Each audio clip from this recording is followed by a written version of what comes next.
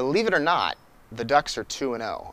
Oregon dispatched Fresno State 42-25 on Saturday, jumping out to a 35-6 lead and then limping to the finish line a bit. What has Duck fans most concerned, I think, is a second straight lackluster second half. The Week 1 win over Arkansas State, I think the second half could be characterized as uneventful. But this one was a bit uglier with 3 lost fumbles by the offense, 2 by Marcus Mariota. There's been a lot of conjecture about really what's going on with this team.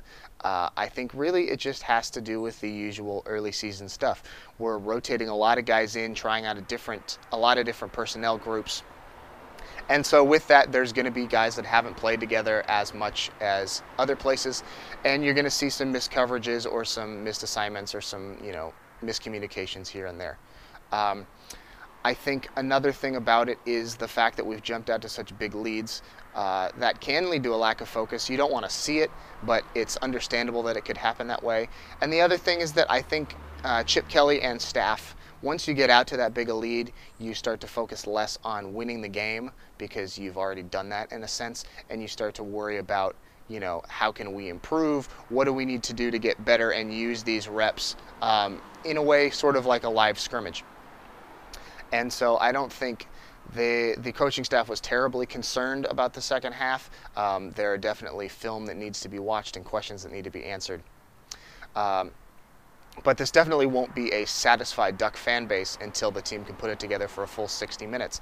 And they've got a great opportunity to do that on Saturday against Tennessee Tech, our first FCS opponent of the season.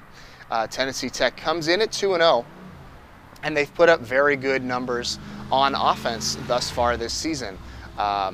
Quarterback Trey Lamb has some talent. He can throw a bunch. They have former Tennessee wide receiver Derrick Rogers out wide, and he's really, been able to incorporate himself into the offense, and he's put up some pretty good numbers in the first 2 games this season. However, this is an FCS opponent. Arkansas State and Fresno State, while not great teams by any stretch, they're not bad teams either. I wouldn't consider them to be really a cupcake game. I think both teams are going to finish in the top half of their conference this year, and they really do have some talent on both of their rosters.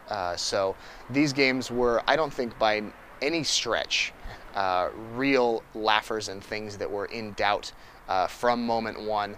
And Oregon put together performances to win easily in both of those games. With Tennessee Tech, this is an FCS opponent. This is a game that the Oregon Ducks really should come out and dominate from the opening kick to the final bell. If we don't see that, if we see another lackluster second half where the Ducks get outscored, then it's time to really think about, what's going wrong. Is it a coaching staff problem? Is it a player problem? Because then it becomes a concern if Oregon can't put 60 minutes together against an FCS team. Stay tuned all this week for news and analysis from addictedtoquack.com. This is Takimoto. Go Ducks.